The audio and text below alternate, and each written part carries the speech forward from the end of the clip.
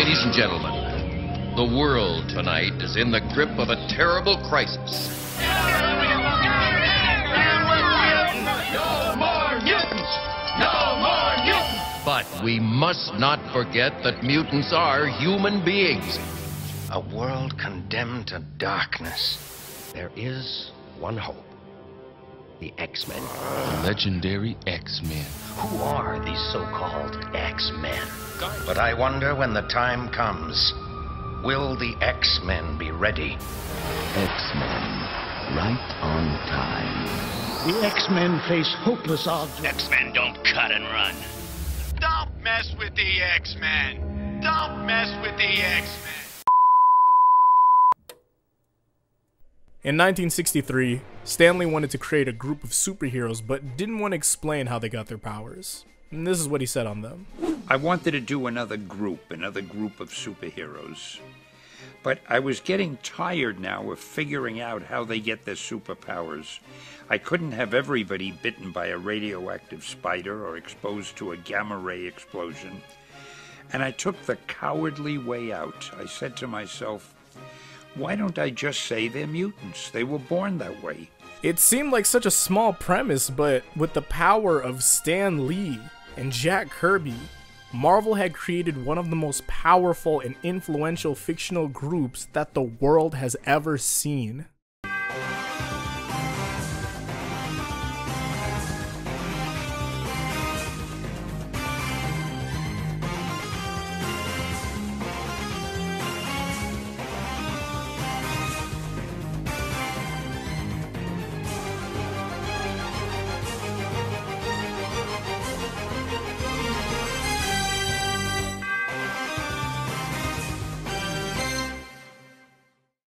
But right before we get fully into this video, we need to thank the sponsors of this video, Swagbucks. Swagbucks is a reward site and loyalty program. With Swagbucks, you can earn cash and gift cards to places like Amazon or Walmart by doing things like watching videos, playing games, completing research surveys, or shopping online. Now, personally, I've already had family that was using Swagbucks a bit into the pandemic. They were doing it in their leisure time, like while cooking or just watching TV, and it helped a good amount with getting things like from Amazon in specific. These days I do the same if I'm not working or surfing Twitter, which you can find at Caleb_IA.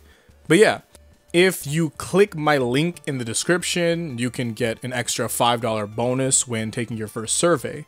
And if you build up enough Swagbucks, you can also check out my Amazon store because you've got an Amazon cart. So there's always something there, which is nice. And again, thank you Swagbucks for sponsoring this video because this lets me do different content like this. The X-Men franchise is a significant contributor to the many fandoms in the world, and it makes sense. They were everywhere at a time.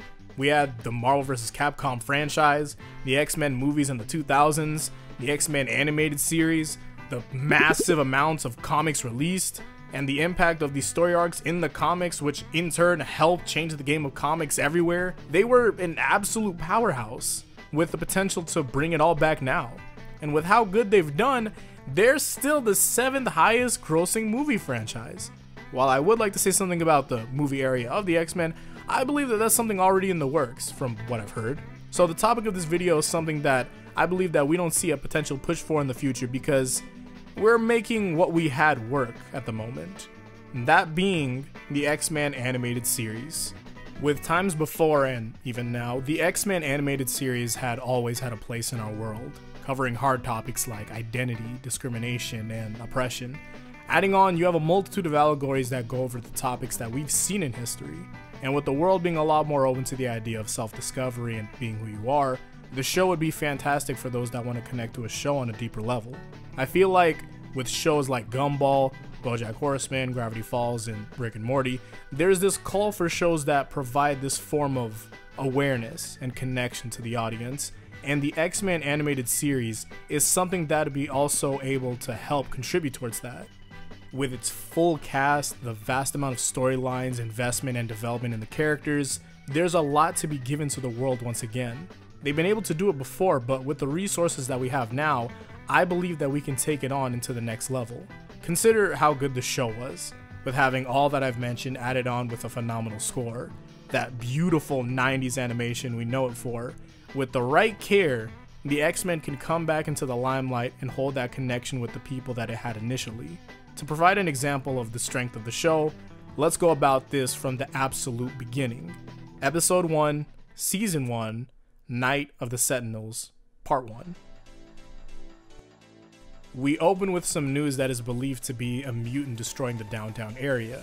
The specific line used to focus on is this. The fact that the perpetrator is believed to be a mutant has fueled current anti-mutant hysteria now growing nationwide. The audience is introduced to how the world views this group of people, and the media is taking notice of this narrative against the mutants and introducing it to us, the viewers. This transitions into two people talking about a mutant that they both know.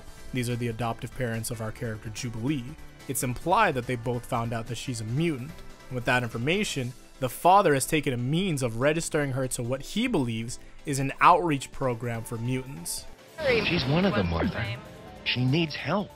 But how could you register her with that mutant control agency as if she were some sort of criminal?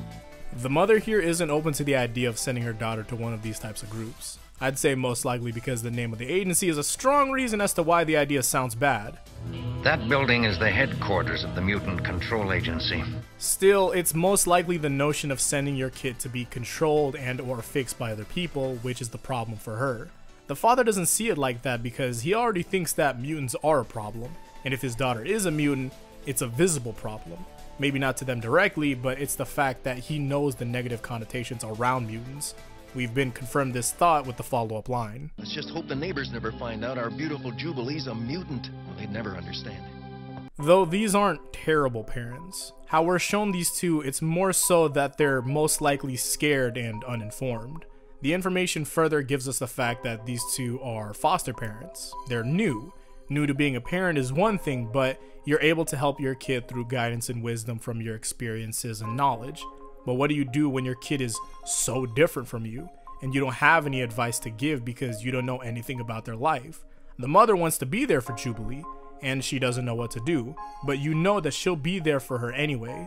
The father sees what the world is, and along with being uninformed, it gives him the idea that being a mutant is going to require help that he believes he simply does not have. So he takes the means of having other people do it. Now, this is a huge scene and one big allegory, but we haven't got onto who this is about and how they feel. Jubilee. When we're panned over to Jubilee, you can see that she's been eavesdropping and she's not taking this news well at all. Why is this happening to me? I used to be a normal kid. It's not my fault. Being a mutant isn't something that she accepts as being her. In this moment of her life, it's more so an inconvenience, even when it's something that she had her whole life. It isn't her fault, but there isn't anything at fault here to begin with. But this is her new character before she learns the ins and outs of being a mutant, and in the end processing, accepting, and having self-confidence in her for who she is. You see this self-doubt and how much being a mutant is affecting her. We also have the following scenes where you can see how she feels about the situation and how she views her parents' stance on it and what they're doing about it. They're ashamed of me. I thought they loved me. And here you can see her trying to escape in video games, but also projecting her feelings through the video game, viewing the aliens in the video game as this whole situation entirely and how it invaded her world. Come on, I'll teach you to invade my universe.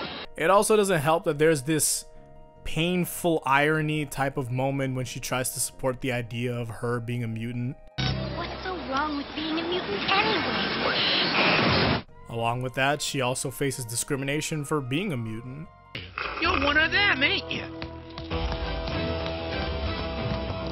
We don't want you lousy mutants around here! And this just covers us talking about Jubilee in specific and what she's facing. A bunch is going on in this episode alone. It's such a great first episode that gives us so much information as to what you'd see the show be about, and the connections to real world things help convey an idea so well. You have the Sentinels, I am here to serve and protect. The other mutants in the similar situations they've gone through.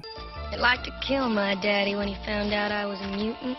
We all had to face that problem. Or even what to do when the pressure of the world is on them.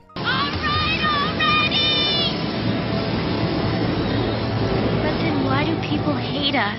People fear what they do not understand. If they're able to convey a point that well, all in one episode, which all the clips I just used were in. Think about if they were to have an entire show once again. Imagine being able to tweak so much because of the resources we have now. The animation being stylized to hold substantial similarity to the comics while still defining itself, like Spider-Verse. Or they can look to how well it was before and just break the barrier and make it all around better now. The theme song recreated to match the quality of the time, the storylines they can create by pulling from the comics we've received in that large time span between the series and now, the characters, their pain, their growth, the fights. I just love the X-Men so much. I'm sorry. I don't even know how well I'm going about conveying my own point as to why I believe that they should come back, but I do hope that at least some of it got across. The world needs the X-Men.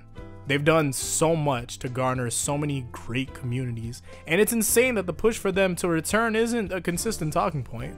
Though the only reason why I'd want to talk about them that much is because the whole idea of supply and demand, so it would help give them initiative to make more X-Men related things, but I'm not an industry guy. I'm just an observer who wants to see one of his favorite franchises come back, and I'm sure that I'm not the only one.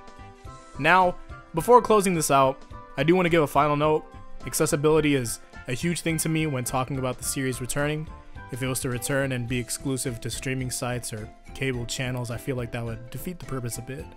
One of the reasons I know people were able to watch the X-Men animated series was because you could watch it on Fox Kids. And I don't know how it works in other states, but in mine, Arizona, Fox Kids would be accessible even if you didn't have cable. I don't know what sort of impasse that TV channels have to go through to make this possible, but it would be great. People forget that even in 2020, there's a bunch of people that still go without internet or cable, so there are limitations on what can be watched.